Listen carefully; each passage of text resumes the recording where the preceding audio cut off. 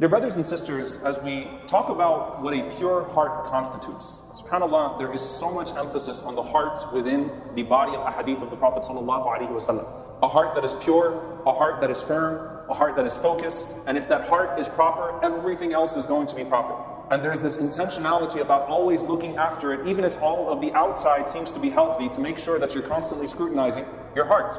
And there's this one hadith of the Prophet ﷺ that's profound, especially as it pertains to these next crucial few weeks before Ramadan. That Abdullah ibn Amr ibn As radiallahu ta'ala anhuma says, I said to the Prophet ﷺ, Man khayrun nas? Who is the best of people? So he said, a person who has a pure heart and a person who has a truthful tongue. So the Prophet ﷺ gave the qualities. He said the best people of this ummah are people who speak truth and people who have purified hearts. And he said that we said to the Prophet ﷺ, we know what a truthful tongue is, Ya Rasulullah. What is a pure heart? Can you be more specific as to what a heart being pure is? He said ﷺ, that it is a heart that is first and foremost God-fearing, conscious of Allah subhanahu wa ta'ala, taqi, it's God-fearing. Secondly, it is naqi, it's pure. Now by the way, these first two traits here shape the rest of the hadith. Meaning what? There's a category here of taqwa, a category here of being God conscious, which means that it will never violate the sight of Allah subhanahu wa ta'ala upon it. And then an-naqi, the pure side of it, there's a category here in regards to how it relates to other people. It's pure in regards to what it holds in regards to other people's. It holds an awe of Allah subhanahu wa ta'ala that doesn't allow it to fall into sinfulness, at least not in a knowing fashion. So it's so in awe and enamored with its Lord that it purifies itself from what would compromise that sight and the integrity of that sight upon it. Then the second part, naqi, refers to what? Particularly where the Prophet ﷺ mentions transgression and envy. It doesn't hold transgression and envy. Transgression refers to the hope that someone else will get hurt, or the desire that should the opportunity present itself, I will inflict harm on this person. Okay? How can a heart be a transgressor? Because the heart intends. So if the heart intends transgression, and the only thing stopping it is that it hasn't found a moment or an opportunity to hurt someone else, it still holds a transgression inside of it. And hasad is a very specific disease of envy, that you hate someone for something that they have that you wish you had. You hate to see someone else in a position that you feel like you deserve. You hate that someone else has a life that you feel like you should be living. Hasad. It's in the heart here. And it's going to shape a particular type of mindset. And it's going to shape your actions. And it's going to consume your thoughts. And it's going to dictate your actions. It all goes back to that. And they say, who shows signs of that, O Messenger of Allah? You know, you're talking about a deep internal feeling. Who shows signs of that? Like, what are the traces of a person that has that type of quality then, Ya Rasulullah? You know, speaking the truth is so obvious. But what are the signs? And he responded, sallallahu alaihi wasallam, a person who really despises superficiality. Yashna dunya here doesn't mean you hate the world. It means you hate worldliness. Like they really are turned off by worldly enamor, and instead, yuhibbul akhirah. Like they love the hereafter. They actually love the akhirah. The concept of the hereafter is one that pushes them to action. It's what consumes their thoughts. It's what gets their hearts excited. Yuhibbul akhirah. Now look at the honesty of the companions of the Prophet ﷺ. They said, look, the only person that really fits that description the way you just said it is Abi Rafi', who was a freed slave of the Prophet ﷺ. And the Prophet ﷺ stayed silent. So they said, so then who resembles that type of person? And the Prophet ﷺ said, a believer with good character. Don't complicate this. A Muslim who has good character, a believer who has good character, is operating from a good place. Focus on that. Don't focus on the circumstances. Don't focus on a very particular type of person. Focus on that. Now what makes this really important is that the Prophet ﷺ connected your pursuit to the poisons of the heart, as well as how you interact with Allah subhanahu wa ta'ala and the world around you, all in one hadith. And Allah subhanahu wa ta'ala simplifies it by saying the following: Allah did not give two hearts to a single person. No human being has two hearts. You don't have two hearts. If you have two hearts, then you seemingly can have two contradicting sets of priority. Then you can have two purposes. Then you can have two loves. Then you can have two drivers. Then you can have two motivators. And Allah subhanahu wa ta'ala is saying, Allah didn't give you two hearts. So when you claim to have those seemingly contradictory purposes and drives and priorities, you're only lying to yourself. Because Allah did not give you two hearts. Nor will Allah subhanahu wa ta'ala allow one heart to possess, to build on this, one heart cannot possess two contradictory emotions.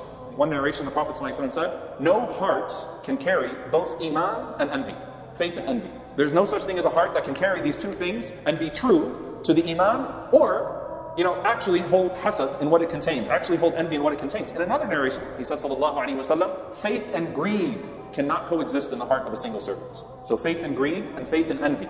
And you connect that, subhanAllah, to that hadith where the Prophet ﷺ mentioned the pure hearts, conscious of Allah subhanahu wa ta'ala, salim, pure in regards to everybody else. Conscious in what it wants from Allah and how it's being perceived by Allah subhanahu wa ta'ala, pure, does not seek to violate or harm anyone else, and does not covet what others have because it's so busy coveting the sight of Allah subhanahu wa ta'ala. Now what does this have to do with our discussion today? The poisons of the heart are connected to a lack of purpose and priority. Greed and envy are connected to loving the world more than the hereafter. Both of these spiritual diseases are connected to loving the world more than the hereafter. And there's this idea that before you can pursue something great, you have to purge something evil. And look how Allah describes the Ansar.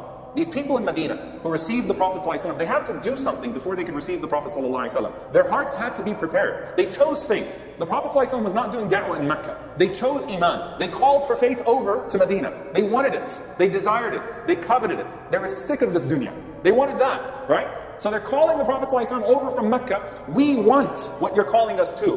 We despise worldliness. نُحِبُّ الْآخِرَةِ. We know very little of the hereafter, but we love it and we want that. So we're calling you here and we're going to voluntarily put ourselves at risk because we seek that reward so lovingly from Allah subhanahu wa ta'ala. Come to us, Ya Rasulullah. And how does Allah describe them?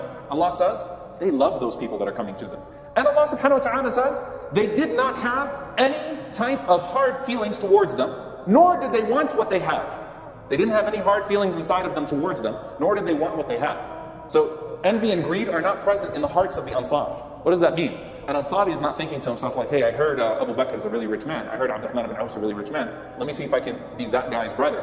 Bring him in and say, hey, you saved some money in Mecca. Can you transfer it to your new Medina account, which is shared by your new brother? None of that. They didn't want it. They were there in Quba, taking him in. Come to my house, come to my house, come to my house. And doing everything they possibly could.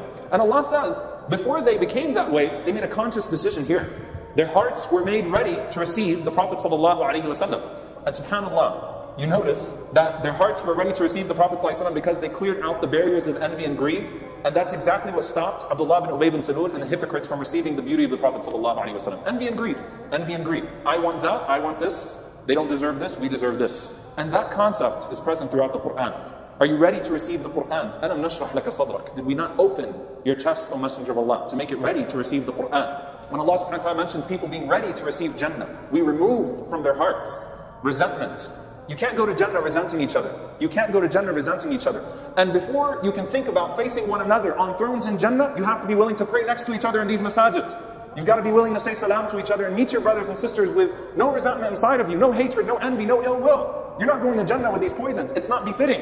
Your heart has to be made ready for Jannah. And you've got to start working on that right now if you're pursuing Al-Jannah. And subhanAllah, the scholars say, look at the prophets of Allah. Why did Allah subhanahu wa ta'ala take away the most beloved things from His prophets? Allah took Khadija radiallahu anha from the Prophet ﷺ. Allah took Ismail alayhi salam from Ibrahim alayhi salam. Why?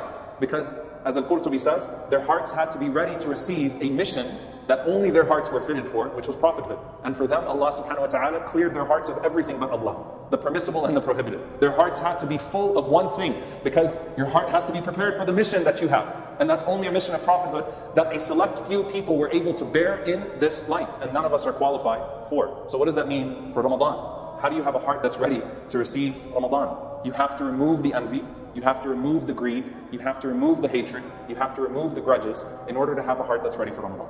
You've got to remove that hatred from your heart in order to get it ready for Ramadan. Before the month of forgiveness, we have to forgive each other in this month. Before we ask Allah subhanahu wa ta'ala purely dedicated towards Him, Ya Allah forgive us, spend this month cleaning it up. Spend this month doing that plumbing, because your heart has to be ready for Ramadan. Now I want to end with a dua from the Prophet ﷺ. It's a profound one, because some people will say, well, is there a dua I can make? What do I do? First and foremost, you know what you need to do to repair and to reconcile. Get over your ego, remove it, focus on the hereafter. What's more beneficial to my hereafter? And then let your heart be driven by that. But a beautiful dua, and he said sallallahu alayhi wa sallam to say, Allahumma rabba nabi Muhammadin sallallahu alayhi wa sallam. Oh Allah, the Lord of the Prophet Muhammad. Allahumma rabba nabi Muhammadin sallallahu alayhi wa sallam. Ighfir li dhanbi, forgive my sins, wa adhib ghayda qalbi, and remove what is consuming my heart. Adhib ghayda qalbi, remove that anger from my heart. SubhanAllah, you're asking Allah to remove it. اغفر لي ذنبي وأذهب غيظ قلبي وأجرني من مضلات الفتن, and protect me from the trials of misguidance and fitna. May Allah subhanahu wa ta'ala protect us all. So ask Allah subhanahu wa ta'ala, Allahumma firli, Allahumma Rabb Nabi Muhammadin sallallahu alayhi wa sallam, O Allah, the Lord of the Prophet Muhammad sallallahu alayhi wa sallam, اغفر ذنبي وأذهب غيظ قلبي وأجرني من مضلات الفتن. May Allah subhanahu wa ta'ala protect us from our sins, remove the anger, the consuming anger from our hearts, and protect us from the trials of fitan, the trials of misguidance in this world. Allahumma ameen.